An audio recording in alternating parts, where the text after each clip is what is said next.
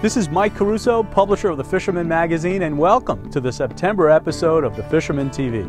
I'm here at Smith's Point State Park on the south shore of Long Island on a stormy tropical day. But we'll start off on Cape Cod aboard the Ocearch with Chris Fisher and his research team tagging great white sharks. This groundbreaking scientific data will help best manage the fishery well into the future. Next up, we join Captain Frank Crecitelli of Fin Chaser Charters as we fish the offshore canyons of New Jersey, targeting White Marlin and Tuna. We finish up on Long Island in Mattituck aboard the open boat Captain Bob, fishing for scup with some very competitive fisherman staffers. You'll learn some great tips along the way. So sit back and enjoy the Fisherman TV.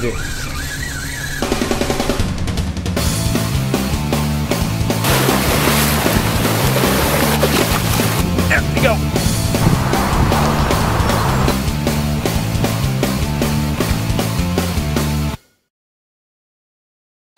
Hi, I'm Toby Lapinsky, the managing editor of the New England edition of the Fisherman magazine. Today we'll be joining Chris Fisher and the crew of the Ocearch off the southeast corner of Cape Cod near Monomoy Island.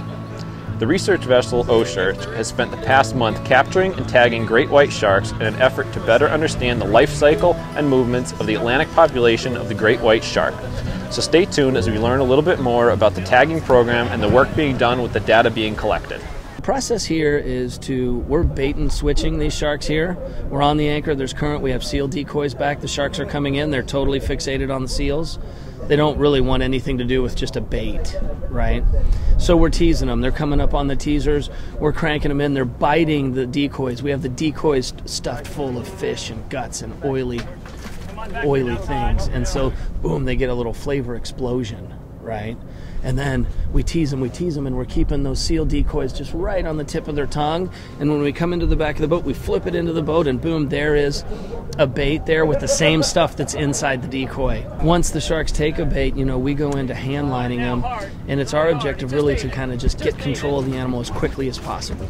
We found that these sharks, if you get them in a lead, they want to follow. So if you can quickly get the shark into a lead, you can basically just walk the shark around, and any sort of big fighting ends. So we try to quickly get the shark in a lead, then we slide buoys down toward its face, and those buoys lift the shark up, and for lack of a better word, it pins the shark to the surface of the water, just about 3 feet under the water. And then we can walk the shark anywhere we want to go at that time, and we walk them back to the ship, and we swing them over the lift, just like you swing a skier into the beach, and then boom, up comes the lift. Quickly then we go into, a towel over the eyes, big hoses on either side of its mouth for both gills, and we execute about 12 research projects in 15 minutes and then let them go as quick as we can. And our whole thing is, with all the work we're doing, if they don't swim away in good shape, it is all for naught. So that is why we do that. It's also just the right thing to do. We do a series of studies when the shark is on the lift, and we're trying to get it all done in 15 minutes. And when it comes to the tags, we have actually 5 different kinds of tags. The most obvious is a spot tag, what we call a spot tag, and that tag is mounted at the very tip of the dorsal fin, and it allows us to detect the presence of the shark when it's at the surface in almost real time. So that shark, when it comes up, will transmit to a satellite, and we'll know where it is and put it up on the shark tracker. Yeah, one of the major aspects of the study that we're doing here is to assess the level of stress in the shark itself, and we do that by taking blood samples. Now, the only way to take a blood sample is to have it up on the lift system, so we're able to quantify stress in the shark, and how much it is basically reacting to being caught on line. And we do that every time we catch a fish, right? We expose it to some level of stress, and what we're finding out in these white sharks is that even though we can fight them for as long as 45 minutes to get them in the lift system, get them up out of the water, the level of stress is remarkably low. The white shark's able to respond and recover from stress very, very rapidly. We're getting recovery times as low as 2 hours and as long as 4 hours. So now we have these accelerometer tags that can really tell us what the sharks are doing instead of just where they're going. We've been able to tell where they're going for a while now, which is awesome, but we always wonder, okay, why do they go to these different places? What are they actually up to? And so the accelerometer just uses the same technology that's found in your smartphone or your video game controller. Instead of tracking the movement of your hand in the case of a video game or the position of your cell phone, we use it to track the position and the movement of the shark. So we can record every single tail beat the animal makes second by second for days at a time, and now we're going for weeks at a time with Betsy. So we have to recover these tags. We have to actually get them back from the shark to get the data. Seeing this thing bouncing around on the surface when we finally find it is just like the best sight ever. Everyone can follow what we're doing in real time on the Facebook page. So we have filmmaking in the now, science in the now. The moment a shark is released, you can follow it on the tracker. So much has been revealed in the first year, and you know how that is. You answer one question and it inspires 3 more that you didn't even know to ask previously. So we're starting to get in that second wave of questions. You know, we've had Mary Lee, who we tagged here, went down to the southeast, rolled back up here to New York, and then out and around Bermuda, and she's back in the southeast right now. Jeannie, who we tagged here last year, rolled down south and is now back up here a few miles from here. So why did she come back and Mary Lee not? Maybe Mary Lee got pregnant and Jeannie didn't. And Mary Lee's down there gestating babies in Gulf Stream warm water, and Jeannie's come back up here to try again. You know, we don't know, but we're starting to have data that fills in this massive void of, you know, the unknown. The white shark's range is much more massive than we thought here in the North Atlantic, and their movements are more dynamic than Dr. Scommel thought. They're moving all over the Atlantic. It's not just a north-south movement associated with the summer and the winter. They're moving way east out into the middle of the Atlantic and the North Atlantic. The northeast and the southeast are really connected by the white sharks. Not only are they spending a lot of time on the coast up here in Cape Cod, but it appears they're spending a lot of time on the coast down in the southeast. If you go right over here to the beach in Cape Cod right now, a few years ago they were talking about their sharks like they were scared to death. Now they're talking about their sharks over here like they want to love on them, understand them, and figure out what's going on. And that might be just as important as everything we learn from a scientific standpoint. Why would we expect anyone else other than the recreational fishermen to save the ocean? They love it the most. We got to activate the rec community to come together with the science community to explode the data on every fishery so we have the best data we've ever had so we can manage the ocean in the most centrist, data-driven way so that all of our kids can enjoy it too. And instead of complaining, I mean, we're trying to inspire the rec fishermen. I mean, all we are is a group of recreational fishermen coming together with a group of world-class scientists on a massive global scale. The recreational fishery is responsible for 2% of the take. So we can sit here and discuss the guy who has a shark fishing tournament who hangs a few sharks, and it's statistically moot. Or we can talk about the 200,000 sharks that were finned today. So I'm a data-driven guy. If I spend my time and energy worrying about the shark tournament versus the guy who's finning a 200,000 a year, I'm not going to make an impact. I'm going to waste my time chasing things that don't statistically move the needle. So when I talk about shark tournaments, where they're kill tournaments, do I say, is it poor leadership? Absolutely poor leadership. If we can inspire some grassroots recreational anglers to do what we're doing in their own world, I think that would be hugely powerful for the future of the ocean.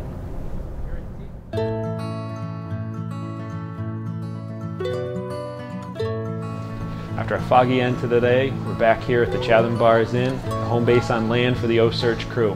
Hope you enjoyed today's episode. For the Fisherman TV, I'm Toby Lapinsky. What's more exciting than catching a big fish? Catching a big fish and winning a new boat, or a fishing trip to Zancudo Lodge in Costa Rica. How? Just be a Fisherman subscriber and weigh in your catch. Hello, and welcome to another exciting episode of the Fisherman TV. I'm your host today, John DeBona, the advertising manager of the New Jersey, Delaware Bay edition of the Fisherman magazine. Brace yourself for one heck of a ride and one awesome show as we set sail at a beach haven for tuna aboard this 32-foot regulator center console with Captain Frank Crecitelli of Fin Chaser Charters. Destination, the Wilmington Canyon. So today we head out to the Wilmington Canyon where we had fished the last 2 times out. It didn't take long for us to find out that we were right choosing Wilmington because we had a nice yellowfin on right away. We dropped it at the leader. You know, it seems the smaller they are, the harder they are to land, you know. And, but you know they're there, you know the spread's working, so that's a great sign.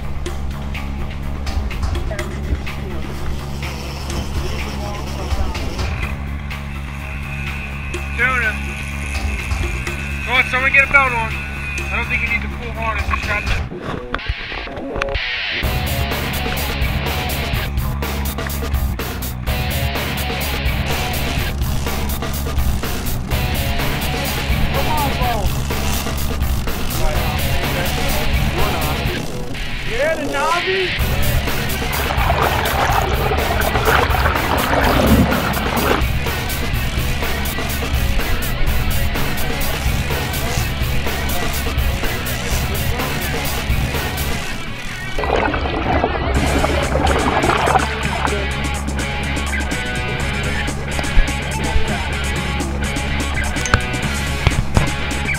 with Frank.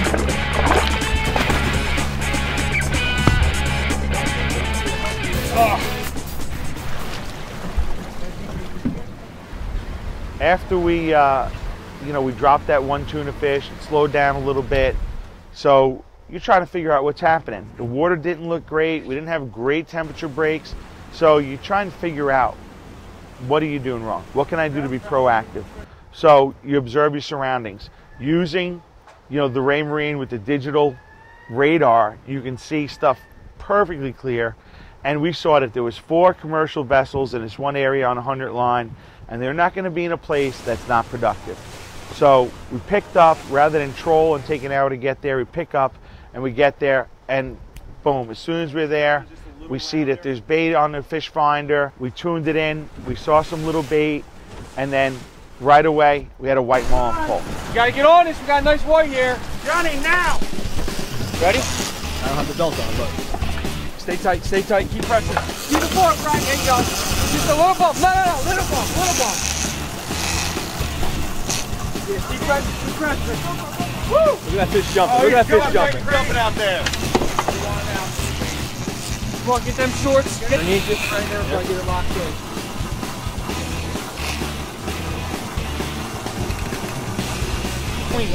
We'll wrap it around. Johnny, stop winding. Stop winding. All right, Johnny, I'm going to come down on it. Stop winding.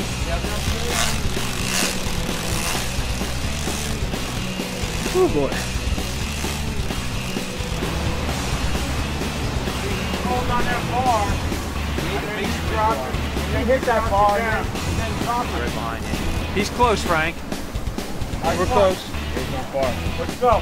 He's got it. He's got good pressure right now. Keep cranking. All right, you gotta release. You gotta release, Johnny. Keep him in that water, Frank. Nice.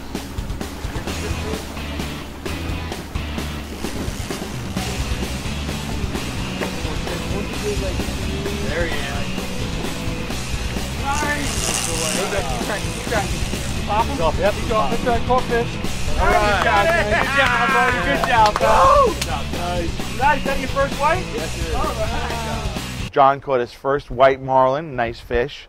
We got to see it eat, we got to see it jump, we got it to the leader, and it's a great release. And that's people have tried for white marlin many, many times and not get them. For Johnny to get it on his first trip, well, that's the way Johnny Bones does it. So we land that one white marlin. It wasn't soon after we landed that fish, picked up, set the spread out again, and we had another one dive on the 80 on the short flat. There he is, I got him. Sean, clear your line, go over top, Sean.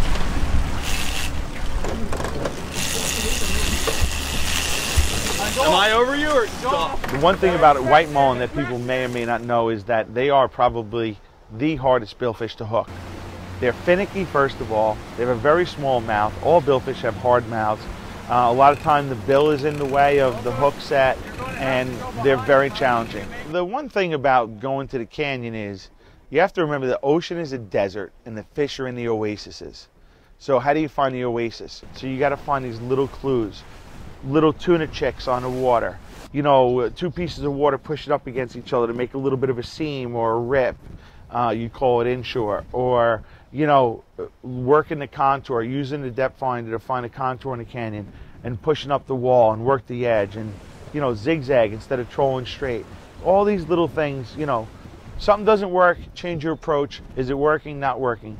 If it's working, keep it. If not, throw it out, do something else. Stay tight, stay tight.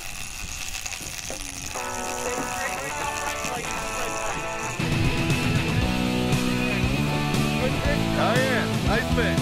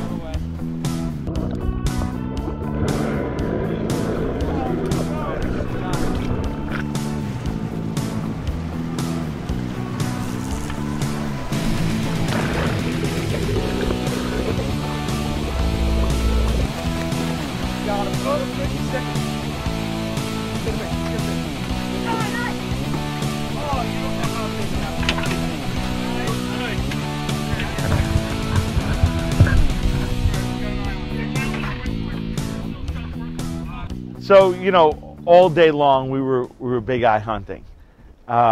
We decided to leave the place where we did have a nice yellowfin and a marlin to go back to the place where we started to try and find the big eye, and it paid off. We weren't trolling 5 minutes, and we had that big eye bite. We're gonna get pulled.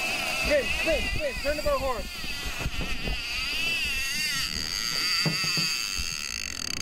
There you go. Keep spinning the boat, guys. Clear them lines.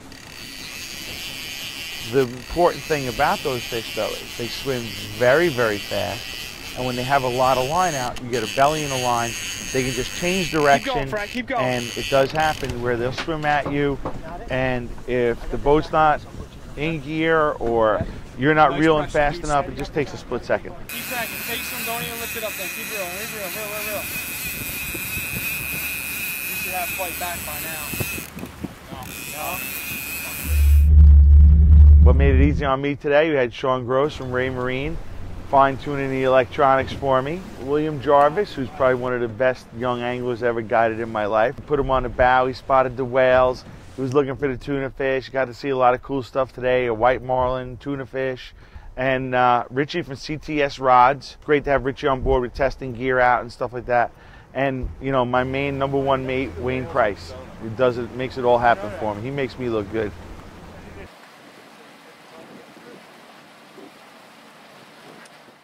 Wow, what an exciting trip.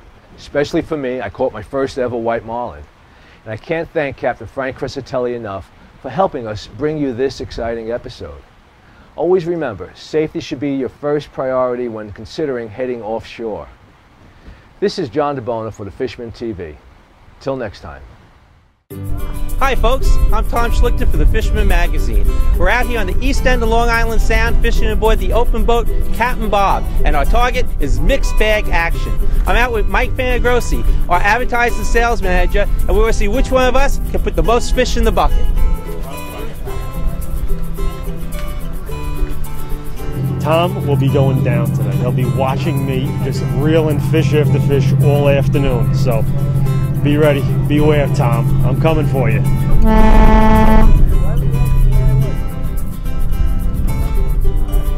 The race is on.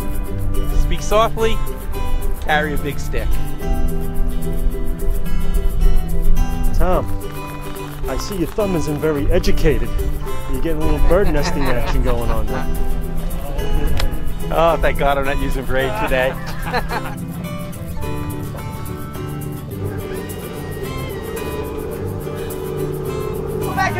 You're kidding me. He's got a banana on the boat. Don't you know what bananas do to the fishing? Oh, man, he's killing us. Got a banana on the boat. That's a good banana.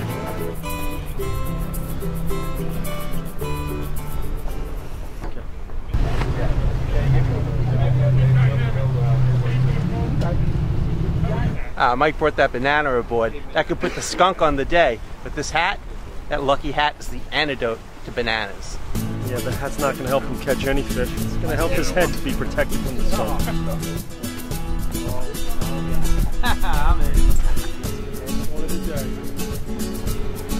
Nothing too big here, but it's nice to get something on the end of the line.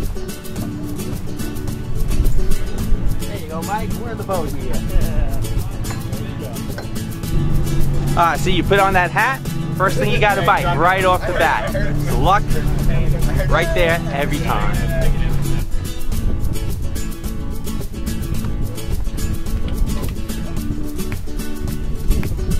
This is how we do it, Tom. Nice and steady. Feel good, Mike? What do you got? Yeah, feels like a nice 40. Don't tangle my line on your way up there, right? I'm trying to keep you out of the water. Trying to keep you out. It's about jumping. Oh. There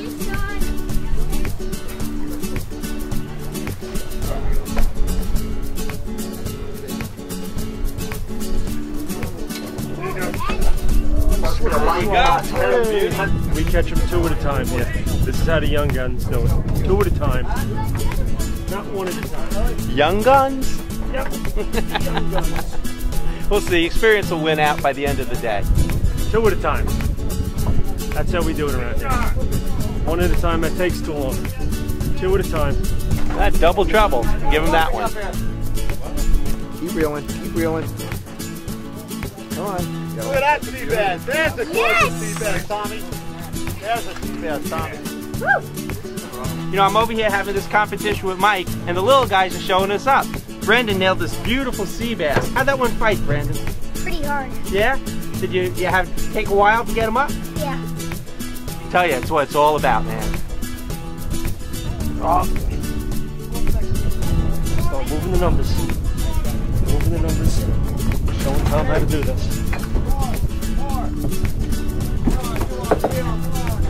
Mike, you sure don't have a big striper on the end there? Porgy time! Everybody's into a fish. Let's go. Now we're working it. Come on. Hey. One of the things I like to do is get my line all the way to the bottom and then just lift nice and gentle. A little bit, feel a little extra weight, you set the hook. I can't believe it. And you're in. Simple as that. Look at that, look. Come on, Georgie.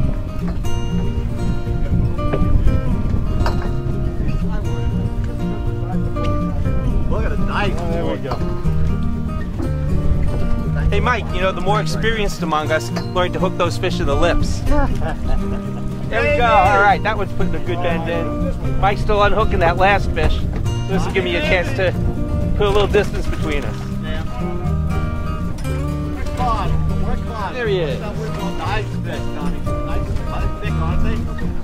See that? Just like I told you. Hooked right in the lip. That's the way to do it. Easy release. What do you got there, Mike? You got the wreck? I think I got a You whale. got the wreck there, huh? I have the Titanic. Nice, don't throw that back. Look, it's a good fish. I think that's the first guy to catch the wreck all day.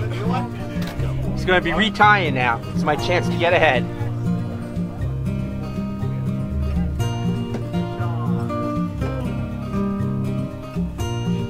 There we go. Come on, Tommy. Hey, just think. It's all about the hat.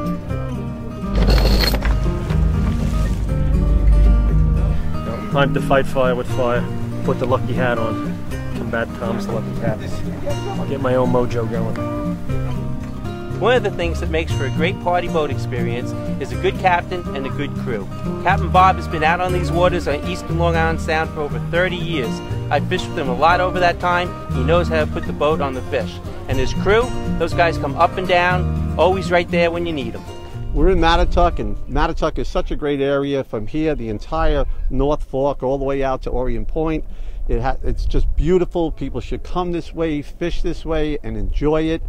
Children, adults, there's so much fishing for both, and it's hard to explain. It's sort of like set back in time a little bit, and we have excellent fishing out here. Our crew and our captains have been with the Captain Bob fishing fleet for most of them between 30 and 40 years. They've served a lifetime sentence with me. Lots of good men, excellent mates on deck, attending to the people, love to teach people how to fish, and just love their jobs. And we're here to please everybody, from the young person to the oldest person, and they have to come to experience this in Long Island Sound. They'll love it. So we had a great day today fishing aboard the Captain Bob. We had a mix of bottom species, including porgy, sea bass. We got a couple of bluefish, a striped bass. Mike and I had a competition going. It was a type of day where we just lost count of fish, right, Mike? That's right, Tom. I'd like to thank Captain Bob also for having us out today. I appreciate it very much. It was a great time, great afternoon, a lot of fishing. If you want to bring your family out, this is a great way to get kids started. It's a great way to just spend a day together and have a ball. From the waters of eastern Long Island Sound, I'm Tom Schlichter with Mike Fanagrossi for the Fisherman TV.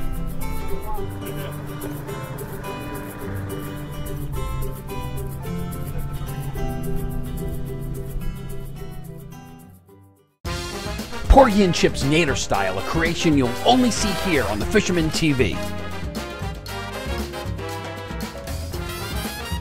Today is Porgy Day. Those are scaled already and got it. You're gonna dry, make sure they're dry, very important. So the flour will stick. The flour, a little pepper, little salt, shake it up. Take these guys, flour them, put some flour inside also, keep them moist. The trick right here, so to be easier to eat them without eating the bones, just make a little, like a map. Go like this, see? And then you just make a little path around the bone. Stomach here, so just start from here. Same thing. And end up here. So this is what you're eating. Same thing here, right? Get some potatoes. This already thin sliced, soaked in water. We're gonna drain them. Put them back in here. We're gonna make sure they're dry. Very important. Otherwise, they will never get crispy. Now we're gonna put some oil for the porgies. So I have oil in both. One for the fish, and one for the chip. Now we're gonna put the porgy. Always put them out so you don't burn yourself. Right? Same thing, all the way to the out. And then you shake so you get the oil all over the porgies. And once you put the porgies, you do not move them, because now they're building a crust. So you really don't want to move them. The more you move them, the more they're not going to get crispy. Now we're going to put them in the oven for about 15 minutes, and in 7 minutes we're going to flip them. Okay, now we got the potato that's already dry, and we're going to put them in the hot oil. See? Just put them so they don't stay on top of each other. So each one of them will be crispy on its own. That, now we're going to put them in the oven for 7-8 minutes.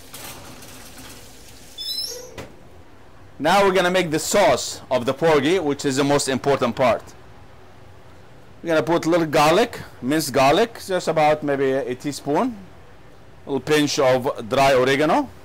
A little diced cherry pepper. I like a little bit spicy. Add a little zip to the porgies. A little bit fresh lemon or lime juice.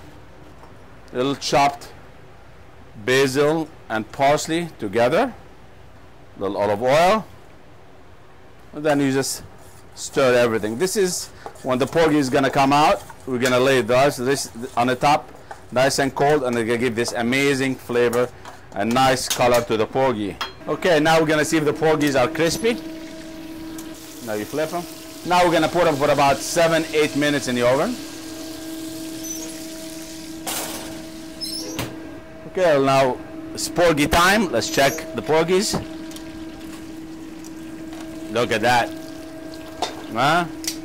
Beautiful color. And then let's check on the fries. Look at that. You want to get rid of that oil. Put it in a napkin or something just to get rid of that oil. And then you put salt and pepper at the end. When you're ready to eat. Huh? Look at that. Mamma mia, look how beautiful. Thanks for watching the September episode of the Fisherman TV, and remember all the great benefits you get as being a subscriber to the Fisherman magazine. September, October, great months for catching trophy fish and entering them into the Dreamboat Challenge. Good luck, and we'll see you in October.